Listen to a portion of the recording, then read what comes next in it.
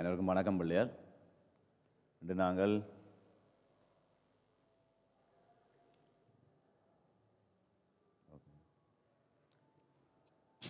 தரம் 7க்குரிய தமிழ் மொழியும் இலக்கியமும் என்ற பாடப்பிறப்பில் அலகு 10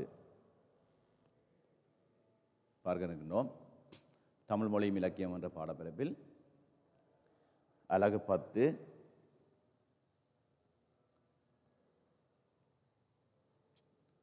அலகு 10 பென்சிலின் கதை. அலகு 10 பென்சிலின் கதை. கடந்த வகுப்பிலும் இதை பற்றிய அறிமுகத்துடன் பார்த்து கொண்டோம். மீண்டும் இன்றைய வகுப்பிலும் இதை பற்றிய அறிமுகத்துடன் ஆரம்பித்து இந்த கதையை பார்க்கலாம்னு நினைக்கின்றேன். கவனிங்க பிள்ளைகள், உங்களுக்கு தரப்பட்டிருக்கின்ற பாடத்திட்டத்தில் ஒவ்வொரு அலகுகளிலும் தமிழ் மொழி சார்ந்த ஒவ்வொரு வித்தியாசமான கதை பகுதிகள், பாடல் பகுதிகள், கட்டுரைகள் என்பன தரப்பட்டிருக்கின்றன. அந்த வகையில் இந்த அலகு, அதாவது அலகு 10 பென்சிலின் கதை என்று சொல்லப்படுகின்ற இந்த அலகில் ஒரு சுயசரிதை போலவும் கதை வடிவாக இந்த கதை அமைந்து செல்வதை நாங்கள் பார்க்கலாம். அந்த நிலையில் இந்த கதையினுடைய தன்மையை நாங்கள் பார்க்கின்ற பொழுது முதலில் பென்சிலின் கதை என்கின்ற இந்த கதை பகுதியினுடைய தேர்ச்சி மட்டம், கற்றல் பேறுகளை நாங்கள் பார்த்து கொண்டு அறிமுகமாக இவற்றை பார்த்து கொண்டு பாடத்துக்குள் நுழையலாம் என்று நினைக்கின்றேன். தேர்ச்சி 4, தமது எண்ணங்களை கேட்போர் உள்ளம் கொள்ளத்தக்க வகையில் எடுத்துரைப்பார்கள். தேர்ச்சி மட்டம் 4.1, ஆக்கத்துடன் வெளிப்படுகின்ற விதத்தில் தெளிவாக பேசுவார்கள். சரியா? இந்த அலகினை கற்பதன் மூலம் நீங்களும் இவ்வாறான கதை பகுதிகளை இன்னொருவர் ரசித்து கேட்கக்கூடிய மாதிரி நீங்கள் கூறிக்கொள்கின்ற மனப்பாங்கு உங்களிடம் வரும், அதாவது ஆக்கத்துடன் உங்களிடம் வரும் என்பதுதான் இதனுடைய கருத்து. இப்போ தேர்ச்சி மட்டம். அடுத்த கற்றல் பேறுகள். இந்த அலகினை கற்றதன் பிற்பாடு நீங்கள் அடைந்து கொள்கின்ற கற்றல், இந்த அலகு தொடர்பான பேறுகள், கற்றல் பேறுகள் என்று சொல்வார்கள். முதலில் பார்த்தோம் என்றால் கற்றல் பேறுகளில் முதலில் கட்டுரையை வாசித்து கிரகித்து கூறுவார்கள். அதாவது இந்த கட்டுரையை வாசித்து கிரகித்து நீங்கள் கூறிக்கொள்கின்ற தன்மையை பெறுவீர்கள். இரண்டாவது, பென்சில் செய்யும் விதம் பற்றி விவரித்து கட்டமாக கூறுவார். அதாவது பென்சில் செய்கின்ற விதத்தை பற்றி நீங்கள் விவரித்து கூறுவீர்கள் என்பதான் கருத்து. மூன்றாவது, பென்சில் செய்ய தேவையான மூலப்பொருட்கள் பற்றி பட்டியற்படுத்தி விவரித்து கூறுவார். அதாவது ஒரு பென்சில் செய்வதற்கு என்ன பொருட்கள் தேவை என்பதை பற்றி நீங்கள் பட்டியற்படுத்திக் கொள்வீர்கள். நான்காவது விடயம், சுயசரிதை ஒன்று உருப்பெறும் முறையை சுயசரிதையாக கூறுவார். இந்த கதையினை கற்றதன் பின்னர் ஒரு சுயசரிதை எப்படி எழுத வேண்டும், அது எப்படி அமைய வேண்டும் என்பதை பற்றி நீங்கள் விளங்கிக் கொள்வீர்கள். ஐந்தாவது விடயம், சுயசரிதைகளை தெளிவாக எழுதி காட்டுவார். இந்த பென்சிலின் கதை என்ற இந்த கதையை கற்றதன் பின்னர் இவ்வாறான சுயசரிதைகளை எப்படி நாங்கள் எழுதி கொள்ளலாம் என்பதை பற்றி நீங்கள் தெரிந்து கொள்வீர்கள். அப்போ இது இந்த அலகினை கற்றதன் பின்னர் நீங்கள் அடைந்து கொள்கின்ற பேறுகள் உங்களுக்கே விளங்கிக் கொள்ளும். அதாவது இந்த அலகினை கற்றதன் பிறகு இப்படியான தன்மைகளை நீங்கள் உங்களோட மனதில், அதாவது நீங்கள் பெற்றுக்கொள்வீர்கள் என்பது அந்த கருத்து. சரியா? இது இந்த அலகு தொடர்பான கற்றற்பேறுகள் என்பதை நாங்கள் அறிமுகமாக வைத்துக்கொண்டு இது நாங்கள் பாடத்துக்குள்ளே போகலாம்னு நினைக்கின்றேன். பிள்ளைகள் கவனிங்கள். பென்சிலின் கதை. ஒரு கதையோ கட்டுரையோ கவிதையோ எதுவாக இருந்தால் ஒரு அலகினை நாங்கள் அதாவது கற்கின்ற பொழுது அல்லது கற்றதன் பின்னர் அதில் உள்ள முக்கியமான விடயம் என்ன சொல்லப்பட்டிருக்கின்றது என்பதை பற்றி நீங்கள் தெரிந்து கொள்ள வேண்டும். அதனை நான் இங்கே முன்னரே உங்களுக்கு தருகின்றேன். இந்த அலகிலே கூறப்பட்ட மைய கருத்து, அதாவது முக்கியமான விடயம் என்ன, இந்த அலகின் சாராம்சமாக இல்லை இந்த அலகிலே முழுமையாக கூறப்பட்ட முக்கியமான கருத்து என்ன என்று நாங்கள் முன்னரே பார்த்தோம் என்றால், இந்த கதையின் மூலம் பென்சில் செய்ய பயன்படுத்தப்படுகின்ற பொருட்கள், பென்சில் செய்கின்ற முறை, பென்சிலை செய்பவர்கள், பென்சில் கண்டுபிடிப்பு என்பன பற்றி கூறப்பட்டுள்ளது. சரியா? இது இந்த அலகில் உள்ள மைய கருத்து. அதாவது பென்சில் செய்ய பயன்படுத்தப்படுகின்ற பொருட்கள், பென்சில் செய்கின்ற முறை, பென்சில் செய்பவர்கள், பென்சில் தொடர்பான ஆரம்பகால வரலாறு தொடர்பான அந்த கண்டுபிடிப்பு போன்றன இந்த அலகிலுடைய சொல்லப்பட்ட சாராம்சமாக காணப்படுகின்றது. இதனை நாங்கள் மையக்கருவாக பார்க்கின்றோம். சரி, அடுத்தபடியும் பென்சிலின் கதை என்ற இந்த கதையினுடைய பாடத்தை பார்ப்போம். இது நிறைய பக்கங்கள் கொண்டதாக இந்த அலகு வருகின்றது. இந்த கதையினுடைய பாடத்தினை நாங்கள் பாட சுருக்கமாக பார்த்தோம் என்றால் கவனிங்க. முதலாவது விடயம், இப்போ பாட சுருக்கம், பென்சிலின் கதை என்ற இந்த பாடத்தினுடைய பாட சுருக்கத்தை நாங்கள் மேலோட்டமாக பார்த்து கொண்டால் பின்னர் அந்த கதையினை நாங்கள் கேட்கின்ற பொழுது மிக தெளிவாக எங்களுக்கு அது விளங்கிக் கொள்ளக்கூடிய மாதிரி இருக்கு. அப்போ அந்த வகையில் நாங்கள் இந்த பாட சுருக்கத்தை ஒவ்வொன்றாக பார்த்துக்கொள்வோம். முதலாவது விடயம், பென்சிலின் கதை கூறுபவராக இங்கு கதாசிரியர் கதை சொல்லி செல்வது. சரியா பிள்ளைகள்? அதாவது இந்த கதையை கூறுபவராக, இந்த கதையை எழுதிய கதாசிரியரே இந்த கதையை கூறி செல்கின்ற தன்மையை நாங்கள் இந்த பாடத்தில் பார்த்துக்கொள்ளலாம். பென்சிலின் கதை கூறுபவராக கதாசிரியர் கதை கூறுவது. அடுத்து கதை கூறுபவர் தம்பியுடன், இங்கே நான் தம்பி என்று சொல்லுகிறேன், இந்த கதையில் ஒரு சிறுவனாக ஒரு வெறுங்கே காட்சிப்படுத்தப்படுகின்றார். சரியா? அண்ணன் தம்பி என்று சொன்னபடியே நான் இங்கே தம்பி என்றதை குறிப்பிட்டிருக்கின்றேன். இப்போ கதை கூறுகின்ற கதாசிரியர் ஒரு சிறுவனுடன் உரையாடுவது போல இந்த கதையை நகர்த்தி செல்கின்றார். இந்த தன்மையை நாங்கள் பார்க்கலாம். இரண்டாவது விடயமாக. அடுத்து மூன்றாவது விடயம், இந்த கதையினுடைய ஆரம்ப பகுதியாக மரப்பெட்டி, அதை பற்றி ஒரு வர்ணனை இங்கே தரப்பட்டிருந்தது.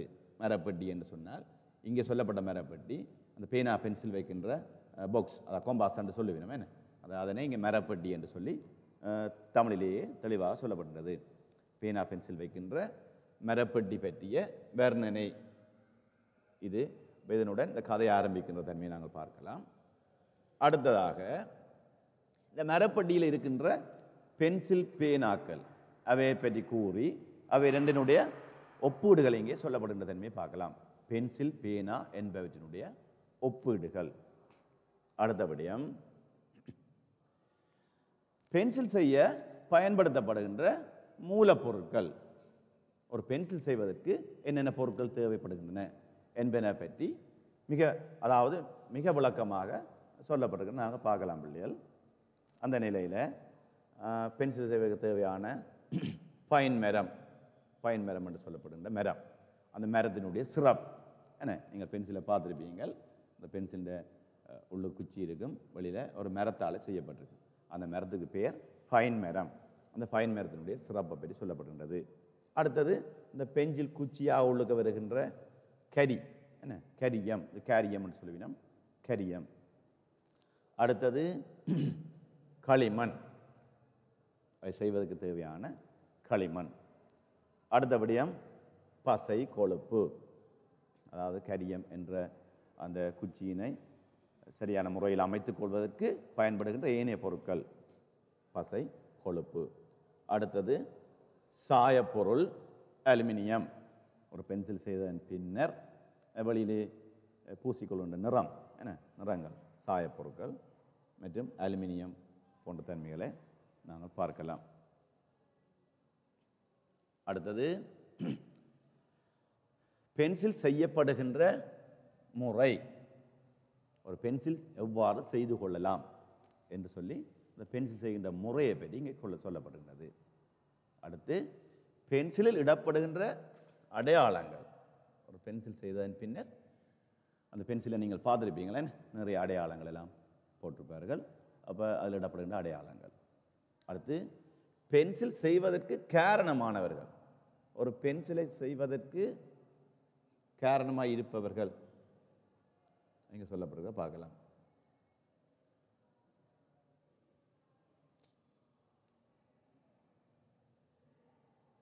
பென்சில் செய்வதற்கு காரணமானவர்கள்.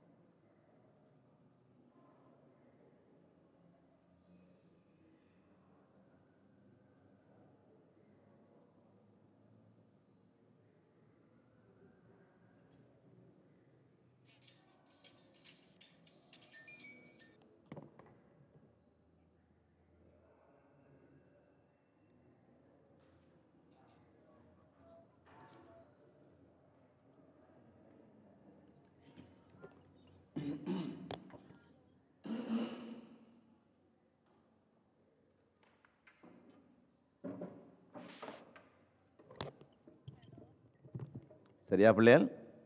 கவனிங்க.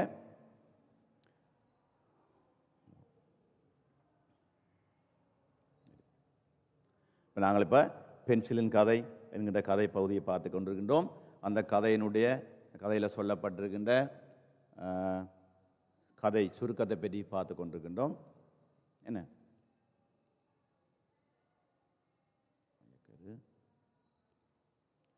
பாட சுருக்கத்தை பற்றி நாங்கள் தற்பொழுது பார்த்து கொண்டிருக்கின்றோம். அந்த வகையில் அடுத்தது பென்சில் செய்யப்படும் முறை, அடுத்ததாக பென்சில் இடப்படுகின்ற அடையாளங்கள், அடுத்து பென்சில் செய்வதற்கு காரணமானவர்கள், ஒரு பென்சிலை உருவாக்குவதற்கு காரணமான தொழிலாளர்கள். சரியா என்றதை பற்றி நாங்கள் பார்ப்போம். அடுத்தது பென்சிலின் கண்டுபிடிப்பு, இந்த பென்சிலுடைய ஆரம்பகால வரலாறு சொல்லப்பட்டு அது எவ்வாறு கண்டுபிடிக்கப்பட்டது என்ற விடயம் கூறப்பட்டிருக்கின்றது. அடுத்த இறுதியாக இக்கட்டுரையில் கூறப்படுகின்ற படிப்பினைகள், இந்த கட்டுரையை கற்றதன் பின்னர் என்ன விடயம் இங்கே ஆசிரியர் சொல்லி செல்கின்றார். அதாவது மாணவர்களாகிய உங்களுக்கு இந்த கட்டுரையை படித்ததன் பின்னர் உங்களுக்கு அவர் கூறுகின்ற விடயம் என்ன, அதாவது என்னத்தை உங்களுக்கு அவர் சொல்லிவிட்டு செல்கின்றார் என்ற தன்மை இந்த கதையின் மூலமாக நாங்கள் பார்த்துக்கொள்ளலாம். இந்த கட்டுரை கூறப்படுகின்ற படிப்பினைகள் என்று சொல்லி பார்க்கலாம். இவ்வாறு நாங்கள் இந்த பாட சுருக்கத்தை பார்த்து கொண்டோம். பென்சிலின் கதை என்ற கதையின் மூலமான சுருக்கத்தினை பார்த்து கொண்டோம். இதை வைத்துக்கொண்டு நாங்கள் இனி பாடத்துக்குள்ளே நுழையலாம் என்று நினைக்கின்றேன். முதலாவதுபடியே நாங்கள் பார்த்தோம்டா பிள்ளைகள், முதலாவதுபடியும் பார்த்தோம்டா கதை சுருக்கம். கதை சுருக்கம் என்றதில் நாங்கள் பார்க்கின்ற பொழுது பாருங்க, நான் முதலே சொன்னேன், நான் என்ன கதை கூறுபவர்களாக இங்கே அண்ணன் தம்பி ஆக கதை கூறுபவர் மற்றும் அண்ணன் தம்பி ஆகிய பாத்திரங்கள் இங்கே பிரதான பாத்திரங்களாக வருகிற தன்மையை பார்க்கலாம். இப்போ இதில் பிரதான பாத்திரமாக கதை கூறுபவர், அதாவது கதாசிரியர் வருகின்றார்.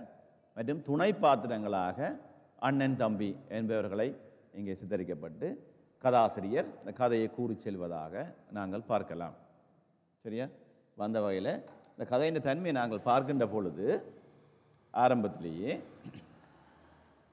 இந்த சிறிய பையனை, தம்பி என்று சொல்லப்படுகின்ற சிறுவனை கதாசிரியர் விழித்து கொண்டு இந்த கதைக்குள்ளே நுழைகிற தன்மையை நாங்கள் பார்க்கலாம். பாருங்க, அவர் கூறுகின்ற பொழுது, நீ பையனாக இருந்த பொழுது உன் அண்ணனின் புத்தக பையை நீ துலாவி துலாவி பார்த்திருப்பாய். அவனுடைய பாட புத்தகத்தை வெளியில் எடுத்து அதில் உள்ள படங்கள் எல்லாம் நீ பார்த்திருப்பாய்.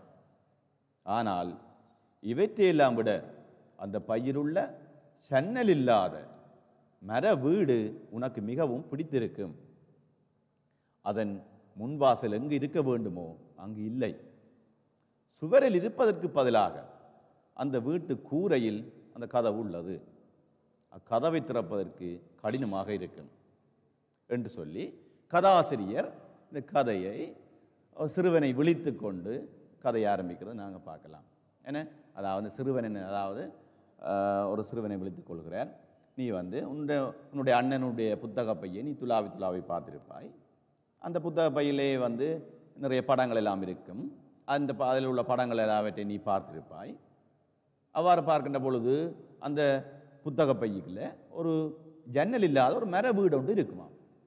பின்ன ஜன்னல் இல்லாத மர வீடுன்னு சொல்லி இங்கே அவர் விழித்துக் கொள்கிறார் என்று பார்த்தால் எதை சொல்லுகிறார்? அதாவது பேனா பென்சில் போன்ற வைக்கப்படுகின்ற பாக்ஸ், என்ன கொம்பாஸ் என்று நாங்கள் சொல்லுவோம். பேனா பென்சில் வைக்கின்ற அந்த மரப்பலகை, அது மரத்தினால் செய்யப்பட்ட அந்த மர பாக்ஸ், மரப்பட்டி, அதனைத்தான் இங்கே அவர் ஜன்னல் இல்லாத மர வீடு என்று சொல்லி விழித்துக் கொள்கிறார். இப்போ ஜன்னல் இல்லாத மர வீடு உனக்கு மிகவும் பிடித்திருக்கும். அதன் முன்வாசல் எங்கு இருக்க வேண்டுமோ அங்கு இல்லை. சரியா? அப்போ இந்த பேனா பென்சில் வைக்கின்ற பெட்டியை ஒரு மர வீடு என்று சொல்லுகிறார். இப்போ வீட்டுக்கு ஒப்பாக அதை சொல்லி கொண்டு போகின்றேன். அப்போ ஒரு வீடு என்றால் அது எப்படி இருக்கும்? அது உங்களுக்கு தெரியும். என்ன வீடு என்றால் சிவரால் கட்டப்பட்டிருக்கும். அந்த சிவர் பகுதியில் கதவு இருக்கும், ஜன்னல் இருக்கும், மேற்பகுதி கூரை இருக்கும், இப்படியாக இருக்கும். அதே நேரம் இவர் ஆசிரியர் இங்கே சொல்லுகின்ற மரப்பெட்டியை ஒரு வீட்டுக்கு ஒப்பிட்டு சொல்லுகின்ற பொழுதும் அவர் சொல்லுகிறார், அதாவது வீட்டுக்கு இருப்பது போல இந்த மரப்பெட்டிக்கு முன்னுக்கு கதவில்லை, அல்லது ஜன்னல் இல்லை, முன்னுக்கு ஜன்னல் இல்லை. அதன் கதவு பகுதியும் வீட்டினுடைய அதாவது மரப்பெட்டியினுடைய மேற்பகுதியில் தான் அந்த கூரை என்று சொல்லப்படுகின்ற தன்மை தான், அதுதான் கதவு என்று சொல்லுகின்றேன். இவ்வாறு சொல்லி அந்த பேனா பென்சில் இருக்கின்ற மரப்பெட்டியை விழித்து கொண்டு சுவாரஸ்யமாக இந்த கதையை அவர் நகர்த்தி செல்வதை நாங்கள் பார்க்கலாம். ஏன்னா சுவரில் இருப்பதற்கு பதிலாக அந்த வீட்டினுடைய கூரையிலேயே கதவு உள்ளது. அக்கதவை திறப்பதற்கு கடினமாக இருக்கும் என்று சொல்கிறேன். அப்போ இதிலேருந்து விளங்கிக் கொள்ளலாம். அப்போ மேற்பகுதியெலாம் கதவு இருக்கு. அப்போ ஒரு மர வீடு மாறி ஒரு பெட்டி இருக்கின்றது, ஜன்னல் கீழே இல்லை, மேற்பகுதியில் கதவு இருக்கின்றது என்று பார்த்தால் அது என்னது? கொம்பாஸ், அந்த பாக்ஸ், பேனா பென்சில் வைக்கின்ற பாக்ஸ். அந்த வீட்டில் 2 அறைகள் உள்ளன. ஒன்று நீளமானது, குறுகலானது. மற்றொன்று சிறியது, அகலமானது. நீண்ட அறையில் 2 நண்பர்கள் வசித்தார்களாம். பாருங்க. அப்ப இந்த மரப்பட்டி ஒரு வீடு மாதிரி சொல்லி கொண்டு போய் அப்புறம் சாதாரணமாக ஒரு வீட்டுக்குள்ள அறைகள் எல்லாம் இருக்கும் இல்லையா? ஏன்னா அதே போல இங்கேயும் இந்த மரப்பட்டிகளையும் 2 அறை இருக்கலாம், அறைகள் இருக்கின்றனவா. ஒரு அறை நீளமானதாம், குறுகலானது. மற்ற அறை சிறியது, அகலமானது என்று சொல்லுகிறேன். சரியா?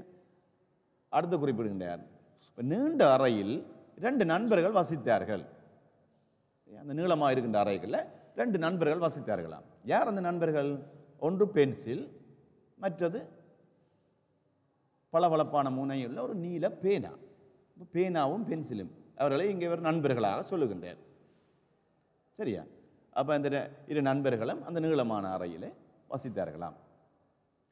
சிறிய அறையில் பென்சிலின் நண்பன் ரப்பர் வசித்து வந்தான். பாருங்க. அப்போ அந்த பெட்டியில் உள்ள சிறிய அறை ஒன்று இருக்குதாம். அந்த சிறிய அறையில் பென்சிலின் நண்பன் என்று சொல்லப்படுகின்ற ரப்பர் வசித்து வந்தான். அவனுக்கு சுத்தம் என்றால் பிடிக்கும். அதற்காக அவன் எப்பொழுதுமே என்ன செய்வானாம்? அசுத்தமாக இருப்பான். பாருங்க, ரப்பர் என்ன, அந்த ரப்பரை அவர் எவ்வாறு சொல்லுகின்றார்? பென்சிலினுடைய நண்பன் என்று சொல்லுகின்றார். இப்போ பென்சிலினுடைய நண்பனாக இங்கே ரப்பர் காட்சிப்படுத்தப்படுகின்றார். இந்த ரப்பருக்கு சுத்தம் என்றால் பிடிக்கும், ஆனால் அவன் அழுக்காக இருப்பான். பாருங்க. அப்போ இந்த கதையின் மூலம் நல்ல ஒரு கருத்தையும் இங்கே ஆசிரியர் சொல்லிக்கொண்டு இந்த கதையை தொடக்கி கொண்டு போகிறத நாங்கள் பார்க்கலாம் பிள்ளையர். அதாவது பேனா பென்சில் என்ற நண்பர்கள் இருப்பார்கள். அந்த நண்பனில் ஒரு நண்பன் பென்சில், அந்த பென்சிலுக்கு ஒரு நண்பன் இருப்பான். அந்த பென்சிலின் நண்பன் யாரு? ரப்பர். அப்ப அந்த பென்சில் விடுகின்ற தவறுகளை இந்த ரப்பர் என்ன செய்வான்? அழித்துக் கொள்வான். இதனால் தான் அசுத்தமாகிக் கொள்வான். அப்ப பென்சில் விடுகின்ற தவறுகளை சுத்தப்படுத்தி தான் அசுத்தமாகிக் கொள்வான். என்ன? இதன் மூலம் ஒரு கருத்தை இங்கே ஆசிரியர் சொல்லுகின்றார். ஒரு நண்பன் என்றாலும், சரியான ஒரு நண்பன் என்றாலும் இப்படித்தான் இருக்க வேண்டும் என்ற மாதிரி ஒரு கருத்தை சொல்வதை நாங்கள் பார்க்கலாம். என்ன? ஒரு நண்பனை திருத்திக் கொள்வதற்காக, இல்லை ஒரு நண்பனுடைய கவலைகளை போக்கிக் கொள்வதற்காக தன்னை அவன் தியாகித்துக் கொள்கின்றான் என்றது போல இங்கே ரப்பரை அவர் காட்சிப்படுத்துறது பார்க்கலாம். சரியா? பென்சில் ஏதாவது தவறுகள் செய்தால் அதை நண்பன் ரப்பர் என்ன செய்வாராம்? உடனே சென்று தவறை திருத்துவான். இதற்காக ரப்பர் தன்னை அசுத்தப்படுத்திக் கொள்ளவும் தயங்க மாட்டான் என்று சொல்லி, பென்சிலின் கதை என்ற இந்த கதையினை எவ்வாறு ஆசிரியர் சுவாரஸ்யமாக ஆரம்பித்து கொண்டு போறார் என்று பாரு.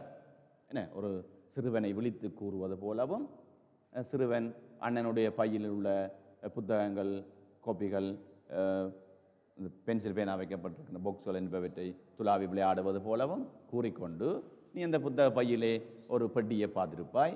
அந்த பெட்டியை ஒரு வீடு என்று மாதிரி சொல்லிக்கொண்டு பாரு. என்ன? ஒரு ஜன்னல் இல்லாத வீடு, கூரை இருக்க வேண்டிய இடத்துல, அதாவது கூரை இருக்கிற இடத்துல கதவு அமைந்து காணப்படுகின்றது என்று சொல்லி, அப்போ அந்த பேனா பென்சில் வைக்கின்ற பொக்ஸை ஒரு வீடுக்கு ஓமித்து அங்கே பேனா பென்சிலின் நண்பர்களாக காட்டிக்கொண்டு, சரியா, அதே நேரம் பென்சிலுடைய நண்பனாக ரப்பரை காட்டிக்கொண்டு, அப்போ பென்சில் விடுகின்ற தவறுகளை ரப்பர் திருத்திக் கொள்வான் என்று சொல்லிக்கொண்டு இந்த கதையை நகர்த்தி சொல்வதை நாங்கள் பார்க்கலாம். சரி, இப்போ இந்த வகையில் கதை கூறுபவர் தம்பியுடன், அதாவது சிறுவனுடன் உரையாடுவது போல இந்த கதை நகர்ந்து செல்வதை நாங்கள் பார்க்கலாம்.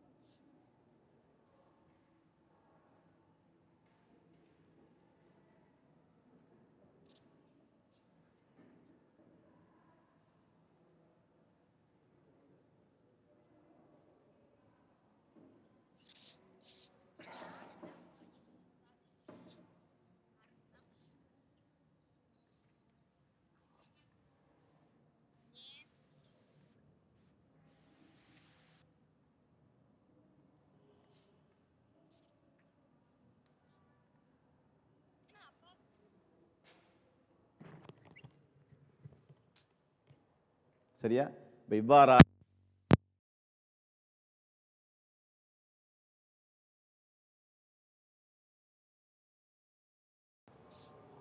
இந்த கதை சென்ற தன்மையில்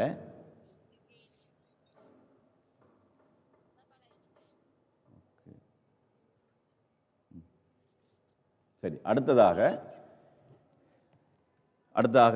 இந்த கதையினுடைய தன்மையில் மரப்பட்டி என்று சொல்லப்படுகின்ற பொக்ஸினுடைய தன்மை கூறப்பட்டிருக்கிறத பார்க்கலாம். பாருங்க பிள்ளைகள், ஒரு ஜன்னல் இல்லாத வீடு என்று சொல்கிறார். என்ன? இந்த பெட்டி வந்து ஒரு ஜன்னல் இல்லாத வீடாகவும், இந்த வீட்டினுடைய கூரையில் கதவு இருப்பது போலவும், அந்த பெட்டியில் 2 அறைகள் இருப்பதாகவும், ஒன்று நீளமானதாகவும் மற்றது சிறியதென்றும் சொல்கிறத நாங்கள் பார்க்கலாம். என்ன? அதில் நீண்ட அறையில் 2 நண்பர்கள் வசித்து வந்தார்கள் என்றும், அதில் ஒன்று பென்சில் மற்றது பேனா என்கிறார். சிறிய அறையில் பென்சிலின் நண்பன் ரப்பர் வசித்து வந்தானாம். என்ன? சிறிய அறையில் நண்பன் ரப்பர். பாருங்க, இது ஒரு மரத்தாலான ஒரு பெட்டி ஒன்று நான் இங்கே காட்சிப்படுத்தி இருக்கிறேன். பாருங்க பிள்ளைகள், இங்கே மரப்பட்டி இருக்கின்றது. இதில் பேனா பென்சில் வைக்கப்பட்டிருக்க தன்மையை பார்க்கலாம். இங்கே ரப்பர் வைக்கப்பட்டிருக்கின்ற ஒரு பெட்டியை நாங்கள் பார்க்கலாம். சரியா? இதே மாதிரி இன்னொரு பெட்டி இங்கே வைக்கப்பட்டிருக்கு. பாருங்கள், 2 அறைகள், அறைகள் சிறிய அறைகள் போன்ற தன்மைகள் இங்கே காட்சிப்படுத்தியிருக்கிற தன்மையை நாங்கள் பார்த்துக்கொள்ளலாம்.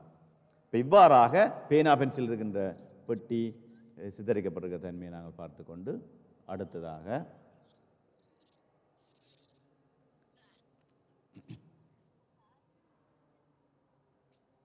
பென்சில் பேனாவினுடைய ஒப்பீடு, இந்த கதையை வர சென்று பென்சில் பேனாவை பற்றிய ஒப்பீட்டு தன்மையையும் இங்கே ஆசிரியர் எடுத்து கூறுகின்றார். அது பேனா அதிக மை இருந்தால் அது தாளில் கொட்டி விடுகின்றது, ஆனால் பென்சில் அவ்வாறு இல்லை. என்ன பிள்ளைகள், அதாவது பேனாவில் கூடுதலான மை இருந்தால் அது என்ன செய்யுமாம், எழுதுகின்ற பொழுது அந்த எழுதுதாளில் சில வேளைகளில் கூடுதலாக அந்த மை கொட்டப்பட்டு விடும், சிந்தப்பட்டு விடும். ஆனால் பென்சில் அவ்வாறு இல்லை. ஏனெனில் பென்சிலில் வந்து மை இல்லை, அதில் பென்சில் குச்சி தான் அங்கே காணப்படும். இப்போ பென்சிலின் தன்மை வித்தியாசமாக இருக்கும் என்ற மாதிரி கூறுகின்றார். அடுத்தது பேனாவினால் எழுதுகின்ற பொழுது மைக்கரைகள் ஏற்படும். பேனாவினால் நாங்கள் எழுதி கொள்கின்ற பொழுது இப்போ தாளில் எவ்வாறு மை ஊற்றப்படுமோ அல்லது மைத்தன்மை காணப்படுமோ அதே போல் எங்களோட கைகளில் அல்லது எங்களோட உடையில் ஆடையில் மைக்கரைகள் ஏற்படுகின்ற தன்மையை நாங்கள் பார்க்கலாம். சரியா? இப்போ பேனாவில் ஏற்படுகின்ற பொழுது அது மைக்கரைகள் ஏற்படுகின்ற தன்மை இருக்கும். ஆனால் பென்சிலால் எழுதுகின்ற பொழுது அவ்வாறான தன்மை இல்லை, பென்சிலில் அவ்வாறு இல்லை. அதே போல் பேனாவினால் எழுதும் போது பல்வேறு தவறுகள் ஏற்படும்.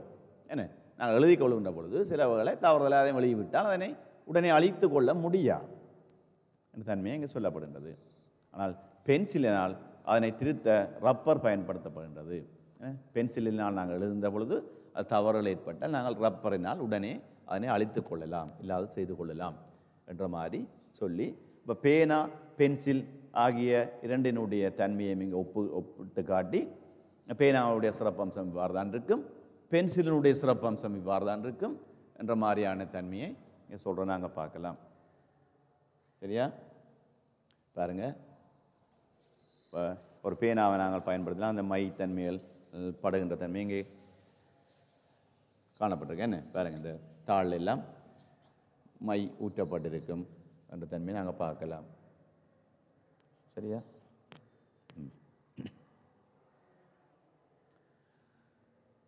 அடுத்ததாக ஆசிரியர் கூறிக்கொள்கின்ற விடயம் பென்சில் செய்வதற்கு பயன்படுத்தப்படுகின்ற மூலப்பொருட்கள். இப்போ நாங்கள் முதல்ல பாட சுருக்கத்தில் இவற்றை பார்த்து நாங்கள் இப்போ இந்த கதை சுருக்கத்தில் வந்து நாங்கள் கதையின் தன்மையில் விரிவாக நாங்கள் பார்த்து கொண்டு போகின்றோம். ஒரு பென்சில் செய்வதற்கு என்னென்ன பொருட்கள் தேவை, அதை பயன்படுத்துவதற்கான மூலப்பொருட்கள் என்ற தன்மையில் பார்த்தால் முதலாவதாக ஃபைன் மரம். ஒரு பென்சில் செய்வதற்கு ஃபைன் மரம் என்று சொல்லப்படுகின்ற மரத்தினால் தான் இந்த பென்சில் செய்யப்படுகின்றது. இது சைபீரியாவில் சிதார் என்ற ஒரு தாவர இனத்தை சேர்ந்தது தான் இந்த ஃபைன் மரம். அடுத்தது அந்த குச்சியாக செயற்படுகின்ற கரியம், இதுவும் சைபீரியாவில் இருந்தால் எடுத்துக்கொள்ளப்படுவதாக கூறப்படுகின்றது. அடுத்தது களிமண், இது உக்ரைனிலிருந்து எடுக்கப்படுவதாக சொல்லப்படுகிறது. இந்த கரியத்துடன் சேர்த்து குழைத்து இந்த பென்சில் கூர் செய்வதற்கு பயன்படுத்தப்படுவதாக களிமண் பயன்படுத்தப்படுகின்றது. இவற்றை இன்னும் சரியான முறையில் அமைத்துக் கொள்வதற்கு பயன்படுத்தப்படுவதுதான் ஏனைய பொருட்கள். அந்த நிலையில் பார்த்தோம் என்றால் பசை, இந்த கரியம் களிமண் என்பவற்றை சேர்த்து செய்வதற்கு பயன்படுத்தப்படுவது பசை. அவை மட்டுமில்லாமல் அந்த பென்சில் எழுதுகின்ற பொழுது சரியான முறையில் அழுத்தமாக வருவதற்கு பயன்படுத்தப்படுவது கொழுப்பு. அடுத்தது சாயப்பொருள். ஒரு பென்சில் உருவாக்கிய பின்னர் அங்கே இடப்படுகின்ற நிறங்கள். ஒரு பென்சில் படத்தில் இதில் பார்த்தோம்னா தெரியும்.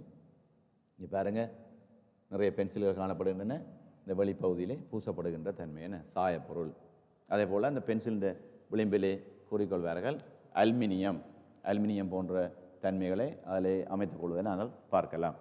இப்போ இது வந்து ஒரு பென்சில் செய்வதற்கு பயன்படுத்தப்படுகின்ற மூலப்பொருட்களாக இங்கே சொல்லப்படுறது நாங்கள் பார்க்குறோம். இந்த நிலையில் இனி நாங்கள் அடுத்த விடயம் பார்க்க போகின்ற விடயம் ஃபைன் மரத்தினுடைய சிறப்பு. ஃபைன் மரம் என்று சொல்லப்படுகின்ற பென்சில் செய்வதற்கு பயன்படுத்தப்படுகின்ற ஃபைன் மரத்தினுடைய சிறப்பு. அப்போ இந்த ஃபைன் மரத்தினுடைய தன்மையை நாங்கள் பார்க்கின்ற பொழுது இது எங்கிருந்து பெறப்படுகின்றது? சைபீரியா என்று சொல்லப்படுகின்ற நாட்டிலிருந்து இந்த ஃபைன் மரம் எடுக்கப்படுகின்றதாகவும், இந்த மரம் வந்து ஒரு எடை குறைந்த மரமாகவும் காணப்படுமா. அதாவது அந்த பேரத்தன்மை என்ன வெயிட் என்று சொல்வார், அந்த பேரத்தன்மை குறைவானதாகவும் இந்த மரம் காணப்படுவதாகவும், இது ஒரு வலுவுள்ள, அதே நேரம் இந்த மரம் வந்து ஒரு வலுவுள்ளதான ஒரு மரமாகவும் அமைந்திருக்குமாம். சரியா? அதே நேரம் இந்த மரத்தினால் பெரும்பாலும் அலுமாரிகள் போன்ற பொருட்களும் செய்வதற்கு இந்த மரத்தை பயன்படுத்துவார்களாம். ஏனெனில் இந்த மரத்துக்கு ஒரு சிறப்பம்சம் இருக்குது. என்னென்றா பிள்ளைகள், இந்த மரத்தின் மனம் வந்து, இந்த மரத்திலே கொடுத்து சொல்லப்பட்ட இன்னொரு சிறப்பம்சம், இந்த மரத்தினுடைய மனம் பூச்சிகளுக்கு பிடிக்காதாம். அப்போ அந்த பூச்சி வகைகள், ஒரு மரத்தினை அரிக்கின்ற பூச்சி வகைகள், அப்படியான பூச்சி வகைகளுக்கு இந்த மரத்தின் மனம் பிடிக்காது. அப்போ அது நல்லது தானே. இந்த மரத்தினை இந்த பூச்சிகள் வந்து அரித்து கொள்ளாது. இப்போ மரம் பாதுகாக்கப்படும், நீண்ட காலத்துக்கு இருக்குது. அப்போ ஒரு நல்ல ஒரு அம்சமாக நாங்கள் அதை பார்த்து கொள்ளலாம்.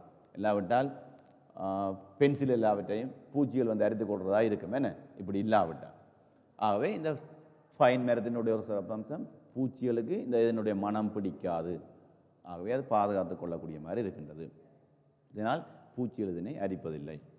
அடுத்து இந்த மரத்தினுடைய இன்னொரு சிறப்பம்சம், இந்த மரத்தினுடைய விதை, இந்த மரத்தினுடைய பழம் ஒன்று இருக்குன்னா அந்த பழத்தினுடைய அதாவது விதையே ருசியானதாக காணப்படுமா, மிக சுவையானதாக காணப்படும்.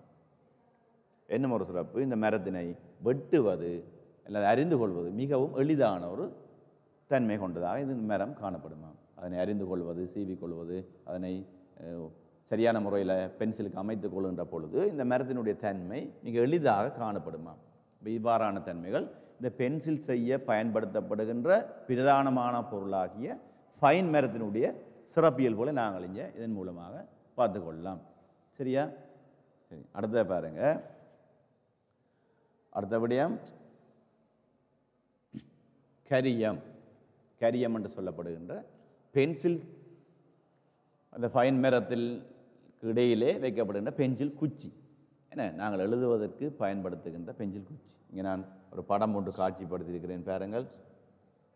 பென்சில் குச்சி, குச்சிகள் நிறையவா சேர்த்து கட்டப்பட்டிருக்கிற தன்மையை நாங்கள் இந்த படத்தின் மூலமாக பார்க்கலாம். இப்போ இந்த குச்சியை செய்வதற்கு பயன்படுத்தப்படுறதுதான் இந்த ஃபைன் மரம் என்று இந்த கரியம் என்று சொல்லப்படுகின்ற இந்த கரிய தன்மை. இப்போ இது வந்து இந்த கரியமும் வந்து எங்கேருந்து எடுக்கப்படுகின்றதா, இதுவும் சைபீரியாவிலிருந்து எடுக்கப்படுவதாக இதுவும் சொல்லப்படுகின்றது. இது சைபீரியாவில் குறுகிய மலைப்பள்ளத்தாக்கங்களில் வேகமாக ஓடி வருகின்ற நதிப்படுக்கைகளில் ஒரு கரையோரமாக இந்த கரியம் கிடைக்கின்றன என்று கூறப்படுகின்றது. அதே நேரம் இது சைபீரியாவில் பொத்தகோல் என்ற பகுதியில் பூமிக்கு அடியில் பளபளக்கு மிருதுவான கரியங்கள், அதாவது பூமிக்கு அடியில் தோண்டி எடுக்கின்ற பொழுது பளபளக்கும் தன்மை கொண்டதாக இந்த கரியம் காணப்படுவதாக சொல்லப்படுகின்றது. அப்போ பென்சில் செய்வதற்கு தேவையான மூலப்பொருட்களில் பிரதானமான பொருள் இதுதான் என்ன. அதாவது முதல் நாங்கள் ஃபைன் மரம் என்று பார்த்து நாங்கள் அந்த ஃபைன் மரத்துக்கு இடையில் வைத்து நாங்கள் எழுதுவதற்கு பயன்படுத்துகின்ற அந்த குச்சி, இப்போ இந்த குச்சியை தான் நாங்கள் கரியம் என்று சொல்கின்றோம். இப்போ இந்த கரியம் எடுக்கின்ற இடம், அதை பற்றி தன்மையை நாங்கள் பார்த்து நாங்கள். அடுத்த விடயம் களிமண். இந்த பென்சில் செய்வதற்கு பயன்படுத்துகின்ற மூலப்பொருட்கள் அடுத்தபடியாக களிமண். என்ன முதல்ல நாங்கள் கரியம் என்று சொல்லி பார்த்து நாங்கள் அந்த குச்சி பயன்படுத்துறதுக்கான கரியம், அந்த கரியத்தை சரியான முறையில் குழைது, அது ஒரு தூளாக காணப்படும். இந்த கரியம் என்றது தூளாக இருக்கும். அப்போ அவ்வாறு தூளாக இருக்கையில் அதை வைத்துக்கொண்டு நாங்கள் எப்படி பென்சில் குச்சியை உருவாக்க முடியாது. அப்போ அந்த தூளை ஒரு குச்சியாக ஏற்படுத்தி கொள்வதற்கு பயன்படுத்தப்படுகின்ற பொருட்கள், ஏனைய பொருட்கள் நாங்கள் பார்க்கல. அதில் முதலாவதாக வருவது களிமண் என்று சொல்லப்படுவது. இந்த களிமண் இதுவும் இந்த களிமண் அங்கே இருந்து எடுக்கிறார்களாம். இதுவும் உக்ரைனில் இருந்து கிடைக்கப்படுகின்றது. உக்ரைன் என்ற நாட்டில் இந்த களிமண் எடுக்கப்படுவதாக சொல்லப்படுகின்றது. இது சாதாரண களிமண் அல்ல, என்ன உக்ரைனிலிருந்து எடுக்கப்படுகின்றது. இதுவும் ஒரு சாதாரணமான களிமண்ணாக இது பயன்படுத்தப்படுவதில்லை. நீங்கள் களிமண் என்றால் நீங்கள் விளையாட்டுக்கு பயன்படுத்துகின்ற மண், களிமண்ணாக பார்த்துருப்பீங்கள், வேறு விதமான மண்கள். ஆனால் இந்த களிமண் வந்து அவ்வாறு சாதாரணமான ஒரு களிமண் அல்ல. இதுக்கு அதாவது பென்சில் போன்ற இவற்றை பயன்படுத்துவதற்கு பிரயோசனப்படுத்தக்கூடிய மாதிரியான சிறந்த வகையில் இது சொல்லப்படுவதை பார்க்கலாம். அப்போ இந்த களிமண் மிகச்சிறந்த களிமண் தான் இந்த பென்சில் செய்வதற்கு பயன்படுத்துகின்றார்களாம். பாருங்க இதில் களிமண் எடுக்கின்ற தொடர்பான ஒரு படம் ஒன்று நான் இங்கே காட்சிப்படுத்தியிருக்கின்றேன். இவ்வாறு தான் காணப்படும்.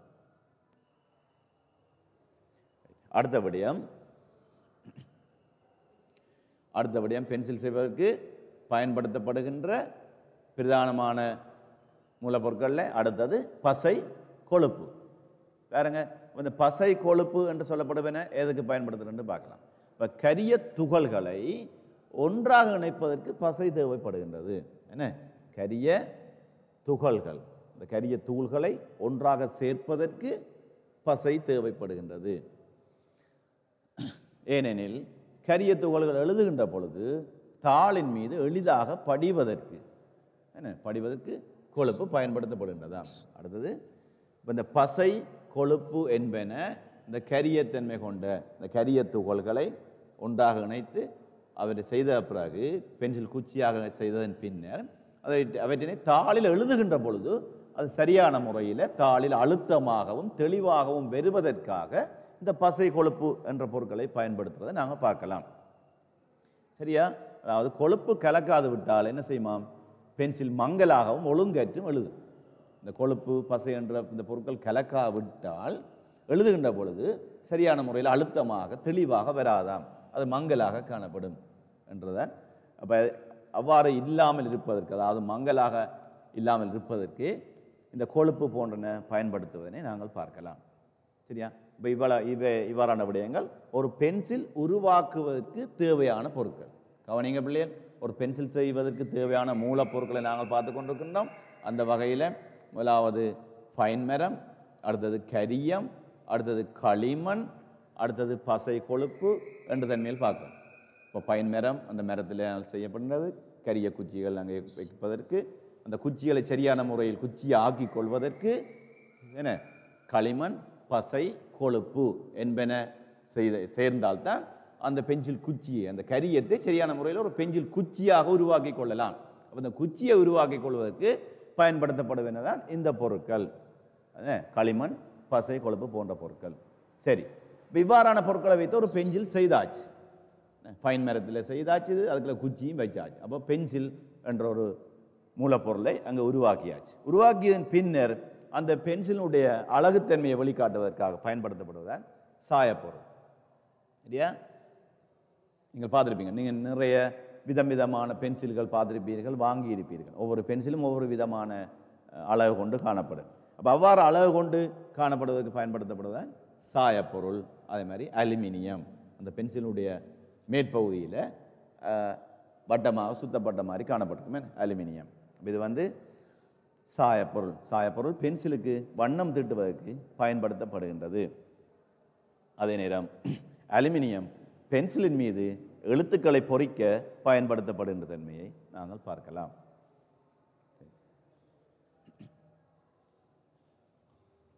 அடுத்த விடயம். சரி, இவ்வளவு நேரமும் பென்சில், அந்த பென்சில் செய்வதற்கான மூலப்பொருட்களை பற்றி நாங்கள் பார்த்தினாங்க.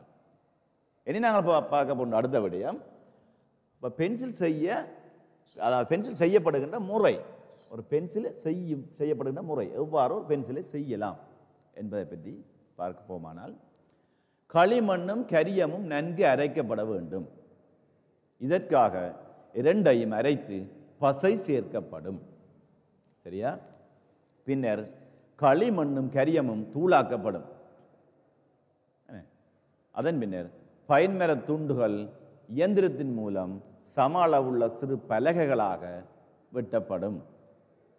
இவற்றின் மீது கரிய குச்சிகள் வைக்கப்படும். ஒரு பைன் மரம் எடுப்பினம் அதை சம அளவுள்ள துண்டுகளாக பென்சில் செய்வதற்கேற்ற மாதிரி வெட்டப்படும். வெட்டி அந்த பென்சில் குச்சி வைப்பதற்கேற்ற மாதிரியான தன்மை கொண்டு அந்த பைன் மரம் வைக்கப்படும். வைத்ததன் பின்னர் இந்த களிமண் கரியம் பசையல் என்பவற்றை அதாவது சேர்த்து குச்சி ஆக்கிய பின்னர் அந்த குச்சி அந்த பைன் மரத்தினுடைய வெட்டப்பட்ட இடையிலே வைக்கப்படும். என்ன அதான் இவற்றின் மீது கரிய குச்சிகள் வைக்கப்படும். பின்னர் சம அளவுள்ள பலகையால் மூடி பென்சில் உருவாக்கப்படும்.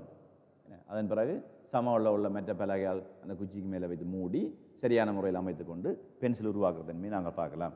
அவ்வாறு உருவாக்கிய பின்னர் பென்சிலை அழகுபடுத்துவதற்குத்தான் வார்னிஷ் போன்ற வர்ணங்கள் பூசுவதை நாங்கள் பார்க்கலாம். வார்னிஷ் போன்றன பூசப்படும். அதன் பின்னர் அலுமினிய ரேக்கு போன்றன அந்த பென்சிலின் பின்பகுதியில் சுற்றப்படுற தன்மையை நாங்கள் பார்க்கலாம். பின்னர் அலுமினிய ரேக்கு சுற்றப்பட்ட பின்னர் முத்திரையும் அடையாளக்குறியும் பொறிக்கப்பட்டிருக்கின்ற தன்மையை நாங்கள் பார்க்கலாம். அப்போ இவ்வாறான தன்மைகள் ஒரு பென்சில் அதாவது ஒரு பென்சில் செய்யப்படுகின்ற முறை என்ற தன்மையில் நாங்கள் இதனை பார்த்து நாங்கள் அடுத்த பாருங்க பிள்ளைகள், அடுத்தபடி நாங்கள் பார்க்க போன்றோம்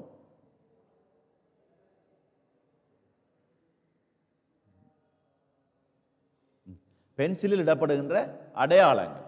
நீங்கள் பார்த்துருப்பீங்களே, என்ன நிறைய பென்சில்கள் பார்த்துருப்பீங்கள்.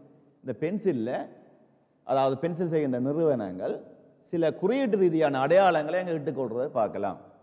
அந்த வகையில் பார்த்தா BH போன்ற அடையாளங்களை பென்சிலில் வைத்திருப்பார்கள். நீங்கள் பாருங்கள், இதில் ஒரு படத்தில் காணப்பட்டிருக்கின்றது என்ன, நீங்கள் பார்க்கலாம். HB போன்ற அடையாளம் சேர்த்து வைக்கப்பட்ட தன்மையாக இங்கே சொல்லப்பட்டுள்ளது. இப்போ இந்த BH என்ற அடையாளத்தை அவர்கள் ஏன் இட்டுக்கொள்கிறார் என்றால், B என்பது மிருதுவான பென்சில் என்பதற்கும் H என்பது கடினமான பென்சில் என்பதனையும் வெளிக்காட்டுக் கொள்வதற்காகவே இந்த அடையாளங்களை இட்டுக்கொள்கிறார்களாம். சரியா? அதனை அப்போ பென்சில் செய்கிற முறை பார்த்துனாங்கள், பென்சில் அமைப்பு பார்த்துனாங்கள். பிறகு என்ன பென்சிலுக்குள்ள மிருதுவான பென்சில் கடினமான பென்சில் என்று பார்த்தால் நீங்கள் பார்க்கலாம், பல வகையான பென்சிலை உபயோகப்படுத்தி இருந்தால் உங்களுக்கு அது தெரிந்திருக்கும். இந்த சில பென்சில் அந்த கூர் சரியான மெல்லிசாக இருக்குது, அது கடினமான பென்சிலாக இருக்குது. அதாவது கீறுகின்ற பொழுது சரியான அழுத்தமாக ஒற்று கூடாக மிக நுண்ணிய தன்மையுடையதாக அந்த தன்மை பெறுகின்றது நாங்கள் பார்க்கலாம். அது கடினமான பென்சிலாக இருக்கின்ற தன்மையை நாங்கள் பார்க்கலாம். இதே போல் சில பென்சிலின் குச்சிகளை பாருங்க பிள்ளைகள், பென்சிலின் அமைப்பு மொத்தமாக அதாவது பெரிதாக இருக்கும், அந்த குச்சியும் கொஞ்சம் பெரிதாக காணப்படும். இது அந்த சித்திரங்கள் கீறுவதற்கு கூடுதலாக பயன்படுது. இந்த சித்திரம் கீறுகின்ற பொழுது அதன் நிழல் தன்மைகளை எடுத்து காட்டுவதற்கு அந்த இப்படியான மிருதுவான பென்சில்களை பயன்படுத்துறதை பார்க்கலாம். அந்த நிழல் தன்மைகள் என்ன அவற்றை எடுத்து காட்டுவதற்கு மிருதுவான பென்சில்களை பயன்படும். அது அழுத்தமாகவும் அகலமாகவும் அதனுடைய வரைவுகள் அங்கே காணப்படும். இப்போ இவ்வாறான தன்மையை கொண்ட பென்சில் தான் மிருதுவான பென்சில். அது அழுத்தமாகவும் அகலமாகவும் கீறிக்கொள்கின்ற பொழுது மிகவும் மிருதுவாக மிக மென்மையாக இருக்கும். அது கீறாது, அந்த தாளை கீறாது. தாளில் ஒரு அடையாளம் விடாமல் தாளுக்கு மேலாலேயே கீறுவது போல அந்த மிருதுவாக காணப்படும். அதே நேரம் நாங்கள் சாதாரணமாக பயன்படுத்துகிற பென்சில், நீங்கள் கணித பாடம் போன்ற தன்மைக்கோ சித்திரத்துக்கோ சாதாரணமாக பயன்படுத்துகிற பென்சிலில் பார்த்தா அந்த குச்சிகள் மெல்லியதாகவும் கூர்மைத்தன்மை கொண்டுதான் காணப்படும். இப்போ இவ்வாறான பென்சில்களுக்கு இவ்வாறான அடையாளத்தை இருக்கிறது நாங்கள் பார்க்கலாம். இப்போ மிருதுவான பென்சிலுக்கு B என்றும் கடினமான பென்சிலுக்கு H என்ற அடையாளத்தை இந்த பென்சிலுடைய பின்பகுதியில் நாங்கள் போடுறதை பார்த்து கொள்ளலாம். நீங்கள் பார்த்துருப்பீங்க எனக்கு. சரியா?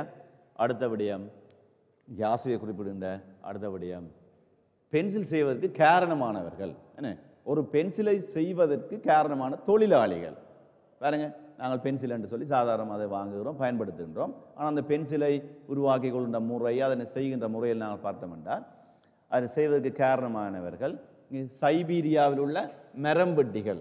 சைபீரியா என்ற நாட்டில் உள்ள மரத்தை வெட்டுகின்ற மரம்பெட்டிகள்லாம் இந்த பென்சிலை செய்வதற்கு காரணமானவர்களாம். இந்த பாடத்தில் நாங்கள் கூடுதலாக பார்க்கலாம், பென்சில் செய்கின்ற பொருட்கள் செய்கின்ற மனிதர்கள் போன்றெல்லாம் இந்த சைபீரியா என்ற நாட்டில் கூடுதலாக இருக்கிறத பார்க்கலாம். ஏன்னா இப்போ சைபீரியாவிலேருந்து அந்த பென்சிலை உருவாக்கப்படுறது தன்மையை நாங்கள் பார்க்கலாம். இப்போ சைபீரியாவில் உள்ள மரம்பெட்டிகள். அடுத்தது சுரங்க தொழிலாளர்கள். சுரங்க தொழிலாளர்களும் இந்த பென்சில் செய்வதற்கு காரணமாக இருக்கிறார்களாம். அதே போல் அடுத்தது உக்ரைனில் களிமண் எடுப்பவர்கள். உக்ரைன் என்ற இடத்துல நான் சொன்ன முதலே இந்த பென்சிலை அந்த கரியத்தை குலைப்பதற்கு பயன்படுத்தப்படுகின்ற களிமண் அது உக்ரைனிலிருந்து எடுக்கப்படுகின்றது.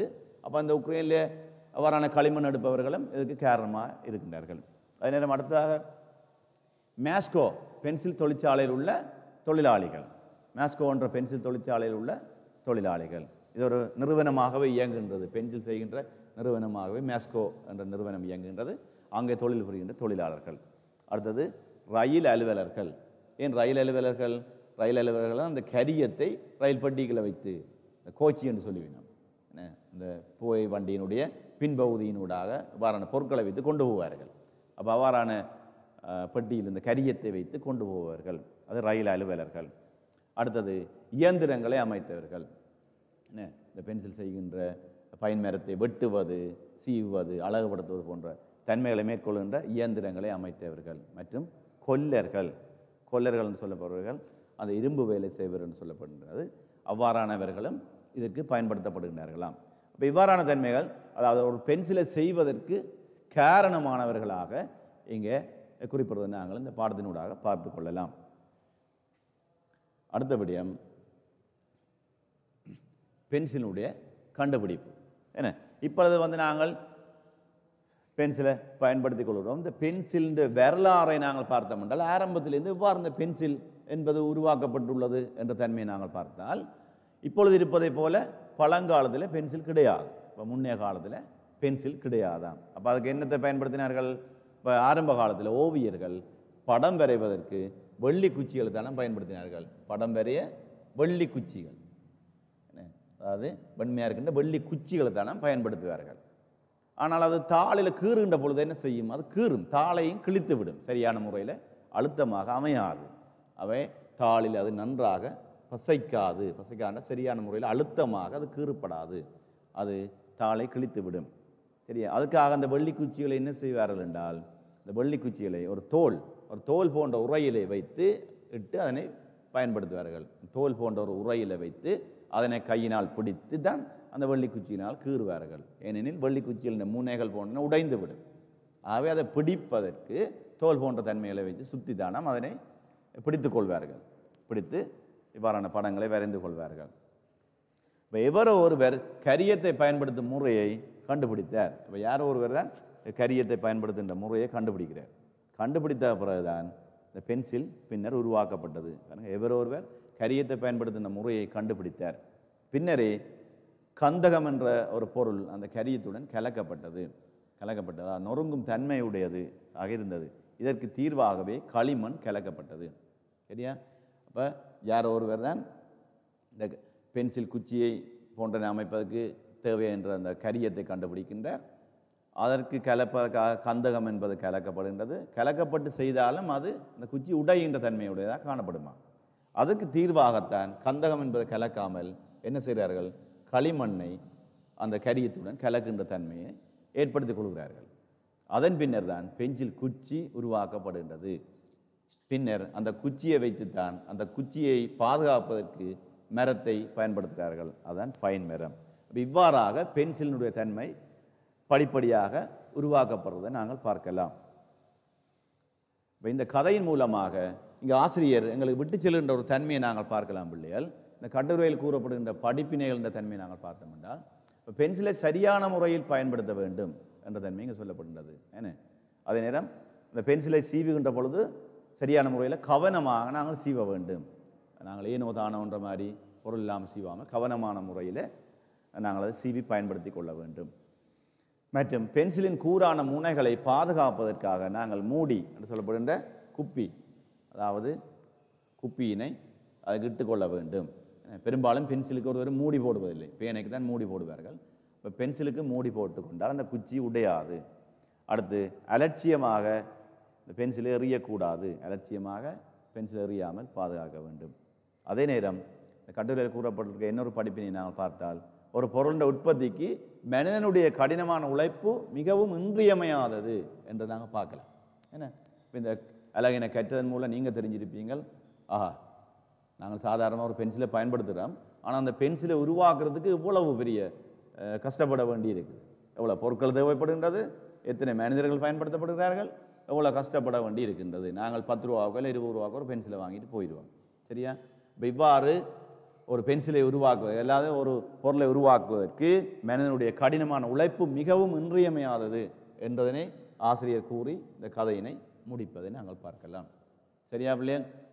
ஆகவே இந்த அழகின் மூலம் பென்சிலின் கதை என்று சொல்லப்படுகின்ற இந்த கதையின் மூலமாக இந்த கதாசிரியரே கதையை கூறுவதாக எடுத்து சென்று, பென்சில் என்றால் என்ன, அது பென்சிலை உருவாக்குவதற்கு தேவையான மூலப்பொருட்கள், அவற்றை சேர்த்து பென்சிலை உருவாக்குகின்ற முறை, பென்சிலை உருவாக்குவதற்கு தேவையான தொழிலாளர்கள் மற்றும் பென்சிலை நாங்கள் எவ்வாறு கவனமாக பயன்படுத்தி கொள்ள வேண்டும் போன்ற தன்மைகளை எடுத்துக்காட்டி இந்த கதையை சுவாரஸ்யமாக முடித்து செல்வதை பார்க்கலாம். சரியா? மீண்டும் அடுத்த வகுப்பில் இது தொடர்பான வினாக்கள் மூலமாக நாங்கள் பார்த்துக்கொள்வோம். நன்றி, நன்றி, வணக்கம். பாய்.